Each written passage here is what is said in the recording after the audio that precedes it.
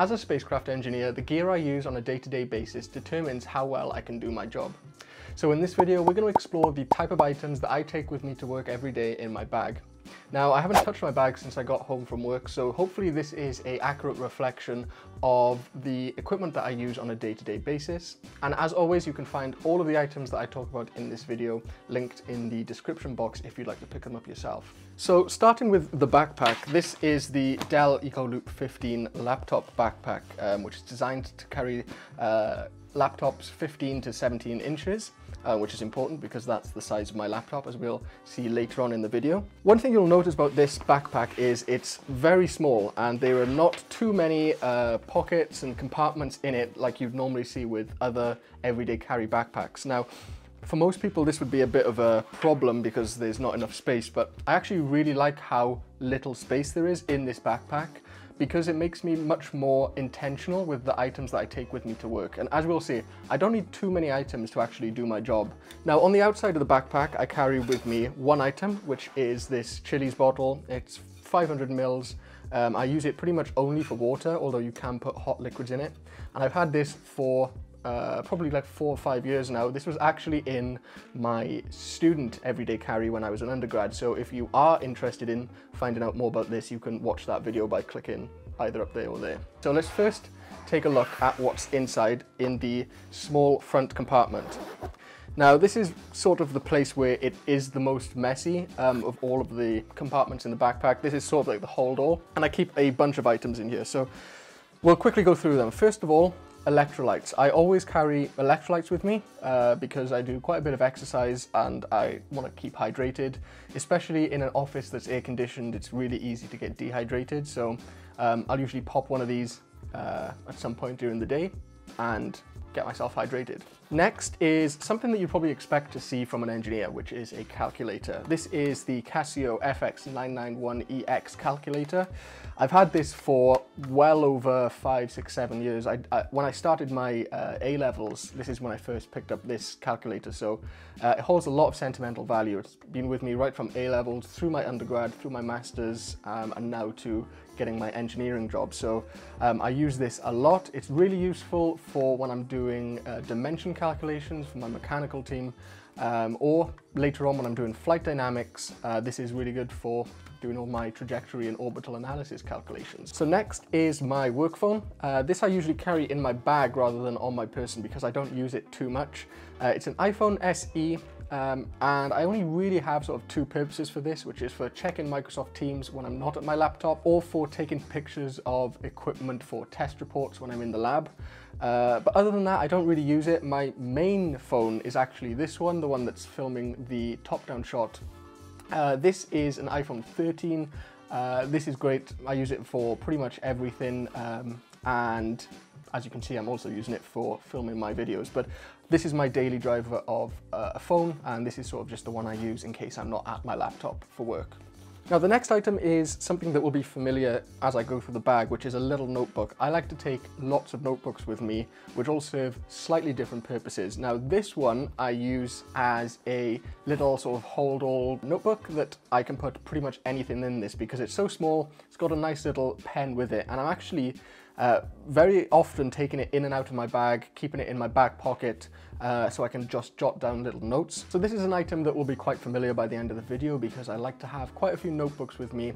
The main reason being that I much prefer doing handwritten notes than actually typing them out, because I can process the information that I'm trying to write down a lot better and it sticks with my mind a lot quicker. So these are very convenient, very easy to carry around and not too bulky.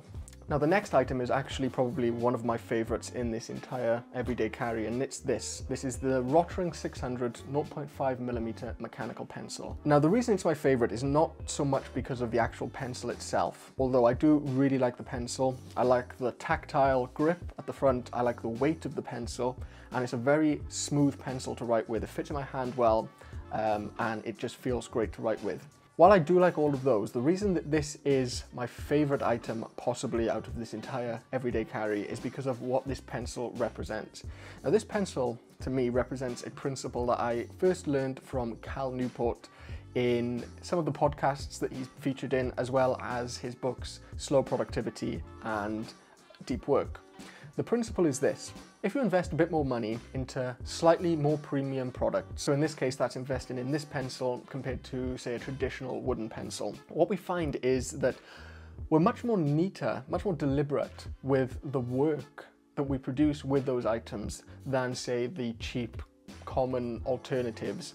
So for me, that's meant that my calculations and the notes I take with this pencil have been far more meaningful, far more deliberate, and a lot cleaner than the scrappy notes I used to make with just scrap paper and cheap pencils. So this pencil, more than just being a pencil, is a reminder to be that deliberate and intentional self. Now, I haven't got too many items left, so we can quickly run through these. Now, I keep a Sharpie with me at all times. Never know when you need a Sharpie, and I like making notes with Sharpies because it means you're much more broad with your ideas rather than granular with pencils and pens. So the thick lines on Sharpies are great for making sort of mind maps, because you can quickly gather a bunch of different thoughts and put them on a piece of paper without thinking too much about the nitty-gritty details. So I love a Sharpie. I also have this cool little microfiber cloth from the European Space Agency. I use this to wipe my screens and my glasses. Got it from a conference I went to recently, and it's cool to get space merch all the time. Finally, we have these. Now, it's summer in Britain and I'm getting absolutely battered by the pollen from hay fever, so I always carry antihistamines with me, hay fever relief tablets, just to get rid of that runny nose and the watery eyes, I guess. So that's everything in the front pocket. Let's look at the middle pocket now. Now, this is the one that carries the bulk of my main items, I guess. And as you'll see, there's not actually too much in here because, as I said, I tried to keep it as minimal as possible. So let's start with the mouse. This is the Logitech MX Master. This is the first generation of it. This is actually a mouse I've had, again, since my undergraduate student everyday carry, and I've seen no reason to replace it. I do know that they make sort of the version 2, the version 3.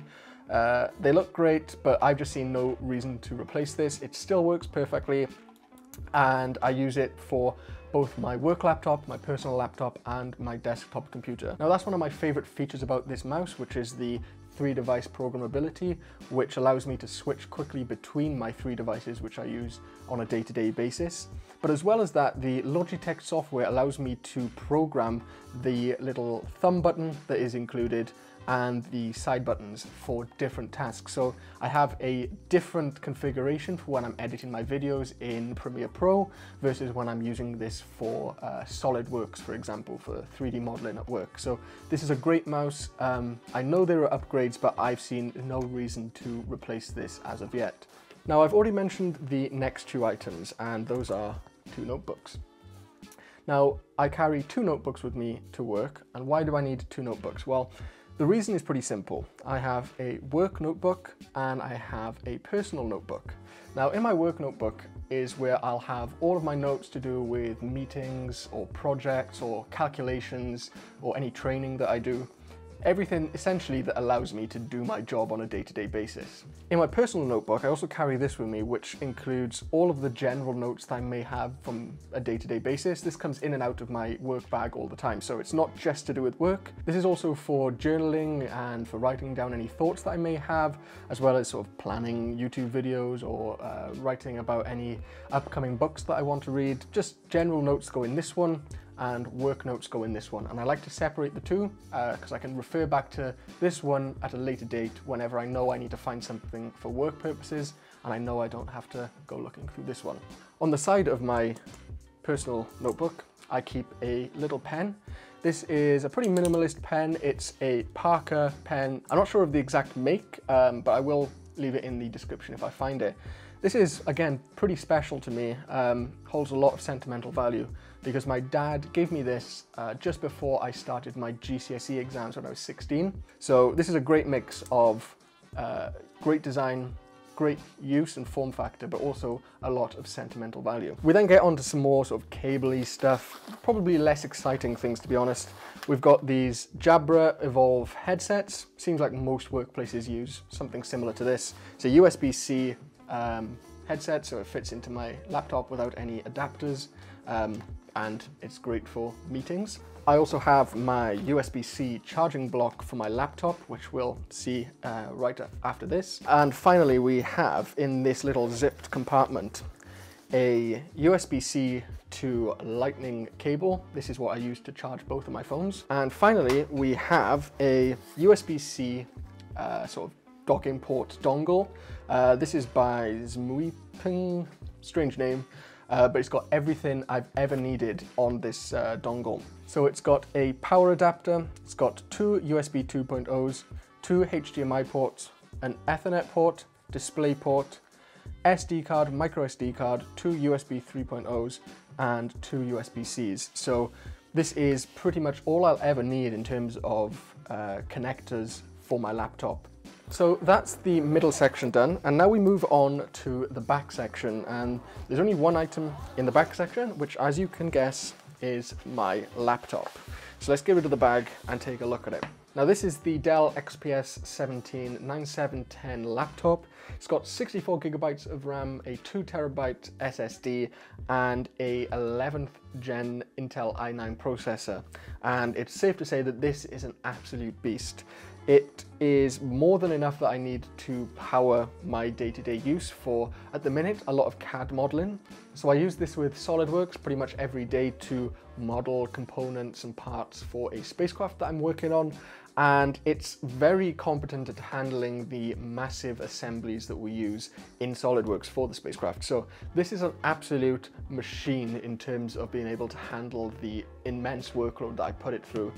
There's a few downsides that I will note to it. The first is that it gets extremely hot, especially when I'm using it with SolidWorks doing some really intensive tasks. And also, the battery life is absolutely terrible. If this is not plugged in pretty much constantly, it's drained within 20 minutes easily. Now it's worth mentioning that this isn't the laptop that I had right at the beginning of my career. I started off with a Lenovo ThinkPad, which was fine for the document writing and the work I had before that. But as soon as I moved into CAD modeling and 3D modeling, I needed something more powerful for all of my daily use, and it powers both my work at home and work in the office setup.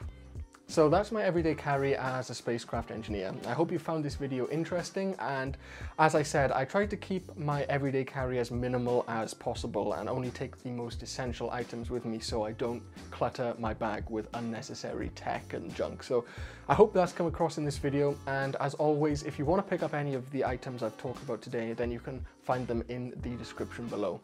But other than that, I just want to say thanks for watching, and I'll catch you in the next video. Bye-bye.